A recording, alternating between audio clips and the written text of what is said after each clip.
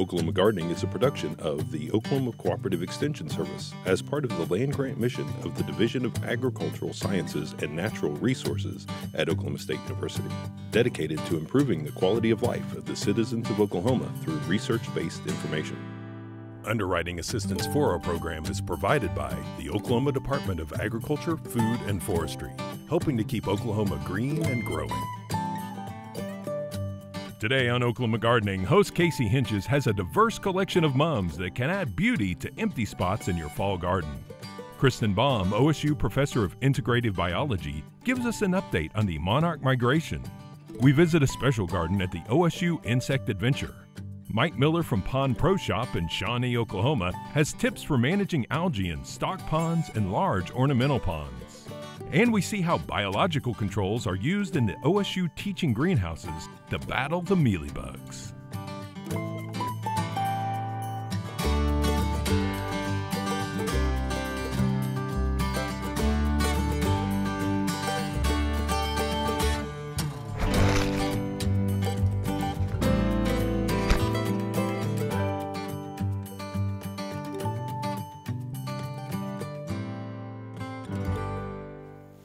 So often when we think about chrysanthemums or mums, we imagine these nice, perfectly rounded mounds of flowers that come in bright colors of reds, yellows, and oranges, and often pink.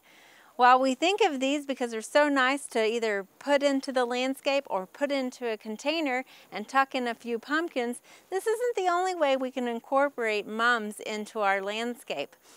In fact, this is more of an annual mum. A lot of times we treat this, we just put it in for the one autumn season, and then we dispose of them after that season. But we have a few other mums here at the gardens that we've incorporated into the landscape. And this is a nice addition to also think about adding into your landscape. We've highlighted one before called Country Girl, which is a nice lime pink color. But here we also have one called Autumn Bronze. Now, being a low-maintenance gardener, a lot of times mums need to be pinched back. So often when you buy some of those mums for the fall season, there are a few, depending on the cultivars, that are winter hardy and you can get them established in your garden landscape.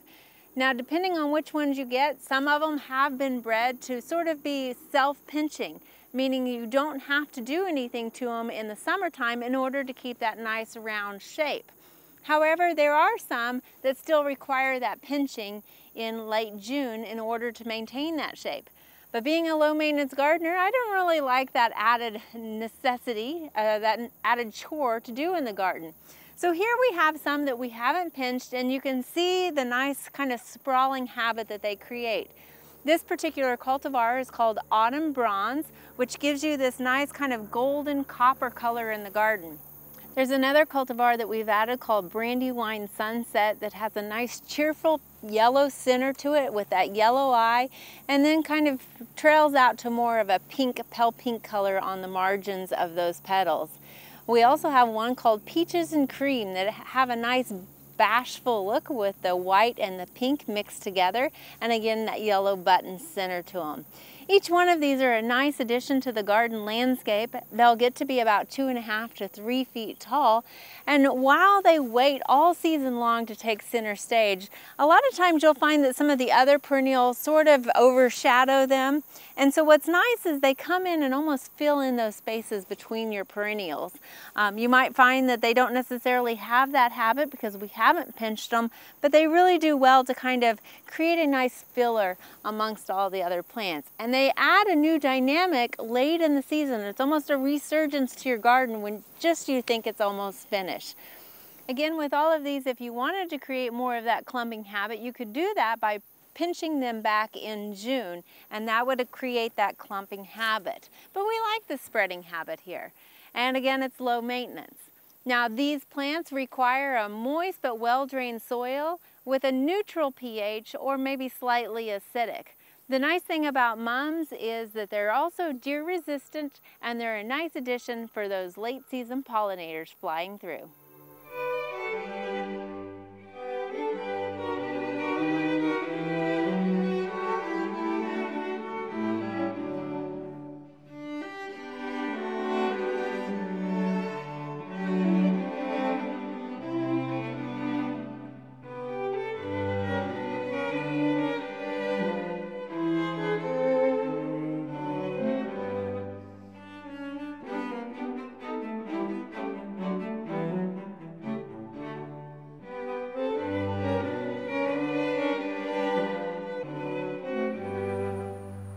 Let's talk for a minute about one of the common things we get phone calls about, a farm pond. A lot of people have them in Oklahoma. There's probably more farm ponds than there are backyard ponds. What can we do for a pond as large as this, that has as many fish in it, that gets runoff in it, has animals, maybe cattle drinking out of it, coming in? What can you do? Well, there's really very little that you can do to make it clear like your backyard pond might be, but you can help it out a lot. The number one thing you can do in a pond like this is aeration. Whether you use a fountain to aerate it so you can look at it and it's pretty, or whether you're going to put a bottom aerator in it, one that has a compressor that sits on the side near the electricity, a hose that runs down underground, goes down to the bottom of the pond and allows bubbles to come up. That column of bubbles coming up from the bottom causes it to drag water from the bottom all the way up to the surface where oxygenation can take place. Otherwise, you're out of balance. You don't have enough oxygen in your water. So that's the single most thing you can do for your pond to help keep it clean. Now, unfortunately, if you have animals in it and it's got a dirt bottom, they're going to stir up some of that dirt and you're going to have some problems. But if you'll start early enough and do that with an aerator and then begin to add bacteria that removes muck. We've seen studies that show you can remove as much as 5 to 6 inches of muck out of the bottom of the pond simply by adding bacteria throughout the year. It's not a quick fix. It's not something that's going to happen overnight or next week. It's going to be a process that you're going to go through for the entire year and treat on a regular basis, weekly or monthly, so that you've added a huge amount of bacteria to your pond. That and aeration are the two biggest things that we can do. Now, we also have all kinds of lake management products, and they're called lake management because the rest of it's backyard pond stuff. So what we have are herbicides that are going to kill the plants that grow in your pond. I don't think that's necessarily a good thing. When those plants die and fall into the water in the bottom, they begin to decompose. And that releases more of that nutrient in the water that causes algae to grow on. So then instead of just having brown from the dirt, you're going to have green from algae growing in there too. So that's really a sticky wicket when you start adding chemicals to your pond to try and kill off vegetation. If you do too much of that and you have fish in your pond, then the dying vegetation removes oxygen from the water, and that lack of oxygen is what kills your fish. So if you'll notice, a lot of times when we hear about a fish kill in one of our big lakes in Oklahoma, it comes on the morning news. And the reason for that is because the plants in the water and the fish and live things in the water have been using oxygen all night. That water in the summer already holds less oxygen, so it's at its lowest level early in the morning, and that vegetation, the dying vegetation, has removed more oxygen. That's what's going to cause a fish kill. And which fish do you think are going to die first? The little ones or the big ones? The ones that need the most oxygen or the ones that need the least oxygen? So that's how a fish kill occurs. Now, the other thing you can do, and this pond has done it pretty well here, the homeowner has got a lot of good grass growing along the edges. There's not a lot of dirt showing. So any runoff that comes out, and most Oklahoma ponds are retention ponds anyway. They're intended to catch water. So the runoff that's coming in here is being filtered by the grass, and a lot of that dirt that would normally wash in is being held back by the grass and it's used to grow on. So it's good and healthy for all the way around the pond when they have one that's been fixed as well as this one has.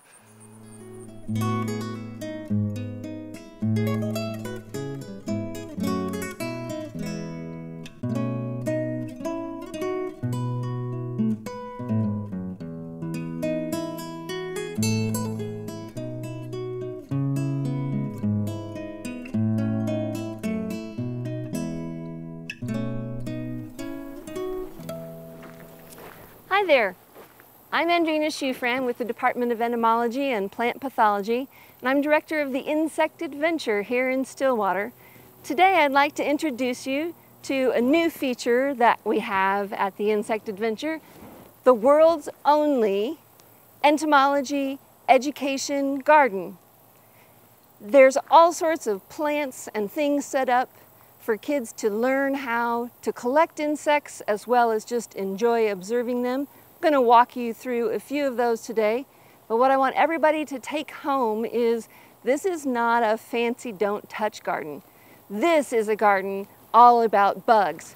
So you have to get out there and whack them.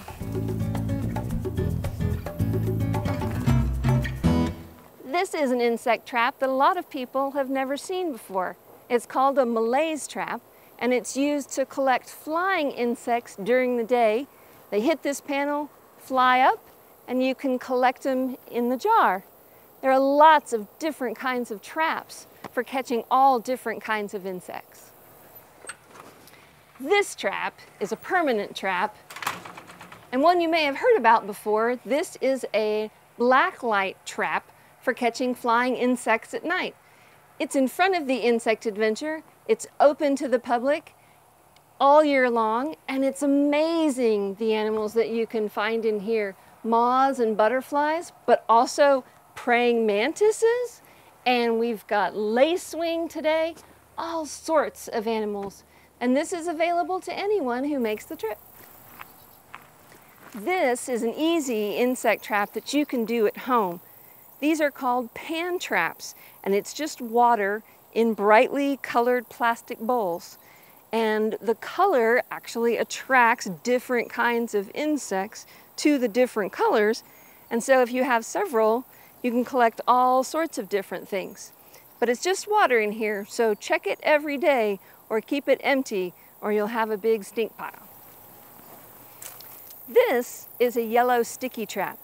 Another insect trap for catching flying animals. Very inexpensive. You can hang them anywhere on anything. And when the animal hits the trap, they're stuck. And there's all different kinds of things. Got a bee, got a little wasp here.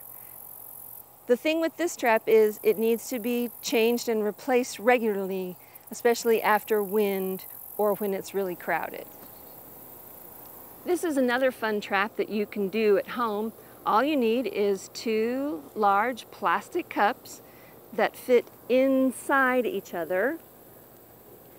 This is a pitfall trap. You dig a hole in your backyard, put both cups in, take the lid off.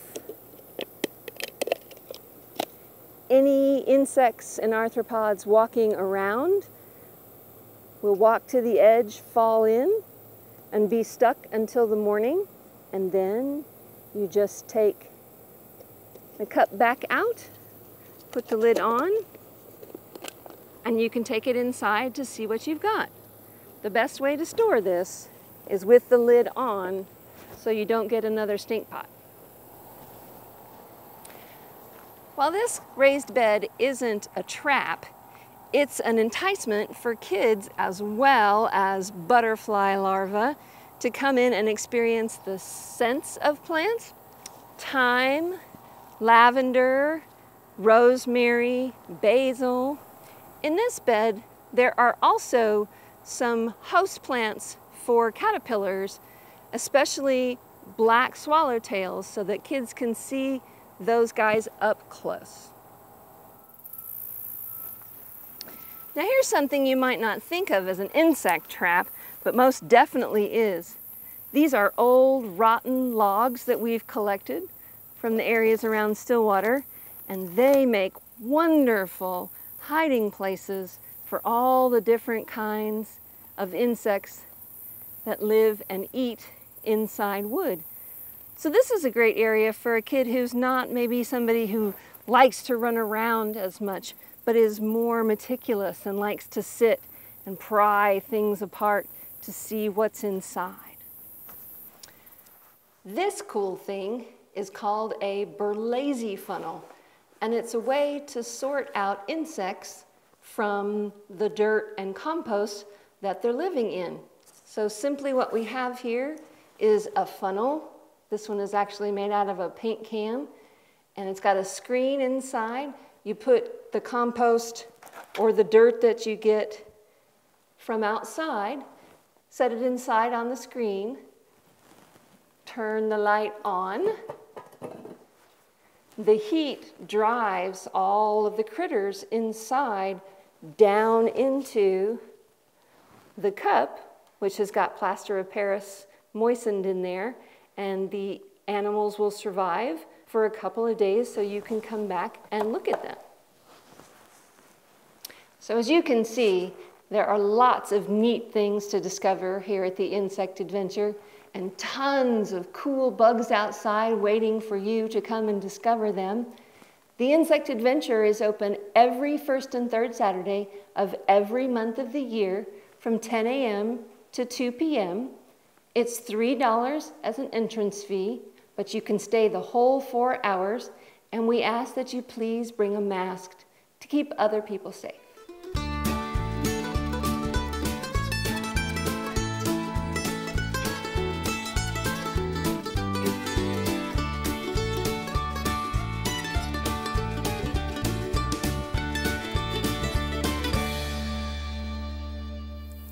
I'm here at the Botanic Garden at OSU looking for monarch butterflies. It's been an interesting year for the monarch migration, especially if you compare it to the past recent years, so perhaps since 2015.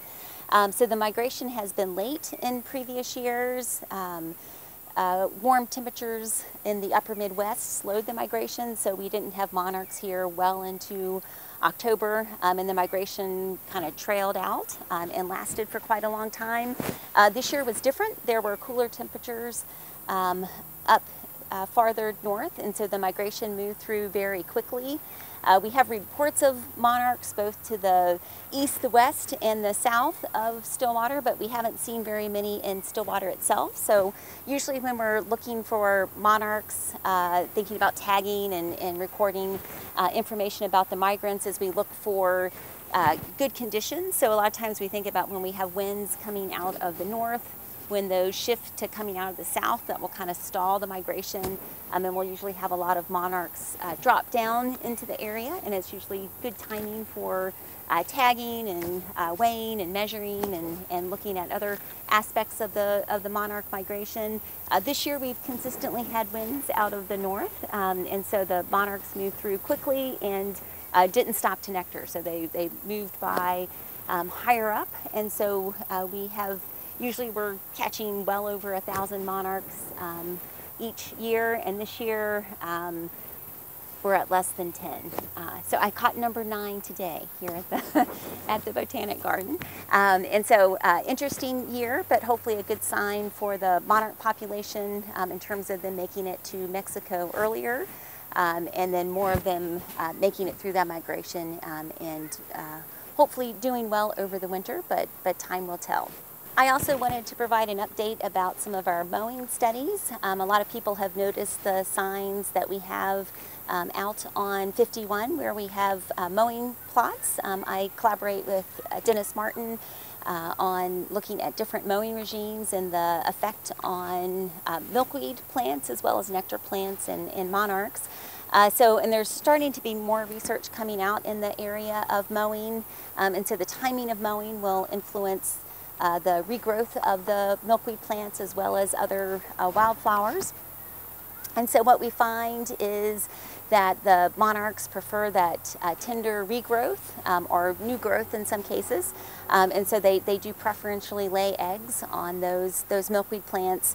In terms of other resources for monarchs, so thinking about nectar plants for the fall migration, the mowing affects different species differently. So in some cases you might be able to mow and then extend the time period in which species might be blooming, so there would be other non-mowed areas. So for example, in adjacent grassland that would have species that were blooming at kind of the regular time, and then with mowing you might be able to shift that blooming period a little bit later, so extending the time period that we have good resources available for monarchs.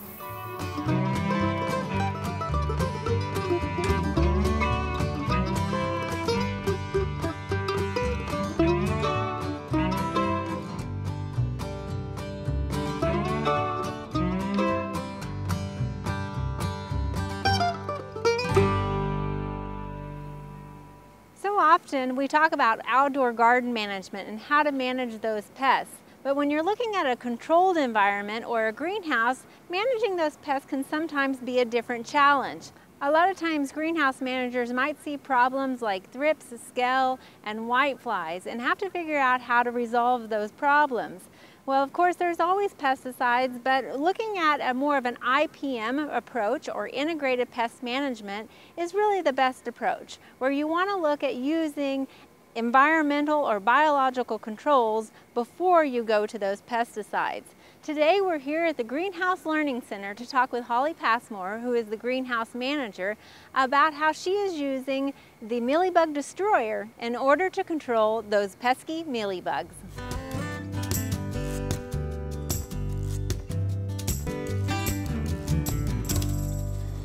I'm Holly Pasmore. I'm the greenhouse manager for the Greenhouse Learning Center, and today we're going to talk about mealybugs. So some of the common insect pests in greenhouses are aphids, thrips, mealybugs, spider mites, and scale. Mealybugs and scale are really hard to control. So what we are doing is we're using IPM, which is Integrated Pest Management, and that is a form of using beneficial insects to help combat the insects that are detrimental to our crops. So what we're using in the greenhouse to combat the mealybugs is the Mealybug Destroyer, also known as Cryptolaemus, to combat our mealybug issue. Now, all stages of the Cryptolaemus will feed on the mealybugs, so they're always going to have a food source until they complete their mission. The adults will eat up to 250 mealybugs in their lifetime, and then they will reproduce and start another generation. So the difference between a mealybug and a Mealybug Destroyer, they look very similar. They both will have a white waxy coating on them, but the mealybugs are going to be much smaller and they're not going to be moving as readily as the Mealybug Destroyer. The Mealybug Destroyers are going to be larger than the mealybugs, and they are really fast movers. So that's a good way to tell the difference on what you have. When the Mealybug Destroyer molts into the adult, it will be basically a ladybug, and it's not your typical ladybug. It's going to be much smaller than the regular ladybug. So mealybugs will feed on the saps of the plants. They will get in the creases of the plants, the underside of the leaves, and you really won't notice a problem until you see the plant starting to decline. And once the plant starts to decline, once on a closer inspection, you'll see some sooty mold that they produce. So the Cryptolaemus is the best insect predator for controlling a severe infestation of mealybugs, because they're going to eat a lot of mealybugs. So once they are done eating and they've cleaned up the plants, they can also feed on other soft-bodied insects like aphids, some spider mites, and just some other food sources that they can find. So your Mealybug Destroyers will come in a vial like this. We release 250 of them in 2 greenhouses. Now, you will not be able to buy these locally. They are going to have to be specially gotten from an insectary. Now, the Mealybug Destroyers are going to be perfect for a hobby greenhouse or in commercial settings, but they're not really used for home gardening.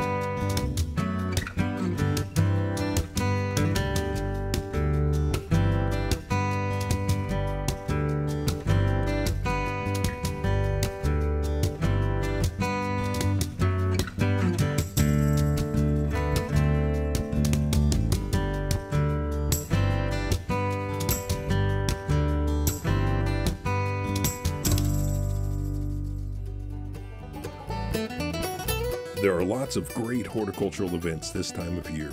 Be sure and consider these activities when you're making your plans for the weeks ahead. Next week, we'll talk garden relationships. Clean out the keyhole and divide the lambs. And we'll harvest sweet potatoes and peanuts, and then Barb will throw them in the pot for some stew. We wish you health and wellness, and we'll see you next week for more Oklahoma Gardening. To find out more information about show topics, as well as recipes, videos, articles, fact sheets, and other resources, including a directory of local extension offices, be sure and visit our website, oklahomagardening.okstate.edu. And we always have great information, answers to questions, photos, and gardening discussions on your favorite social media as well. Join in on Facebook, Twitter, and Instagram. You can find this entire show and other recent shows, as well as individual segments on our Oklahoma Gardening YouTube channel. And tune in to our OK Gardening Classics YouTube channel to watch segments from previous hosts. Oklahoma Gardening is produced by the Oklahoma Cooperative Extension Service as part of the Division of Agricultural Sciences and Natural Resources at Oklahoma State University. The Botanic Garden at OSU is home to our studio gardens, and we encourage you to come visit this beautiful Stillwater jewel. We would like to thank our generous underwriter, the Oklahoma Department of Agriculture, Food, and Forestry. Additional support is also provided by Pond Pro Shop, Greenleaf Nursery and the Garden Debut Plants, the Oklahoma Horticultural Society, and the Tulsa Garden Club.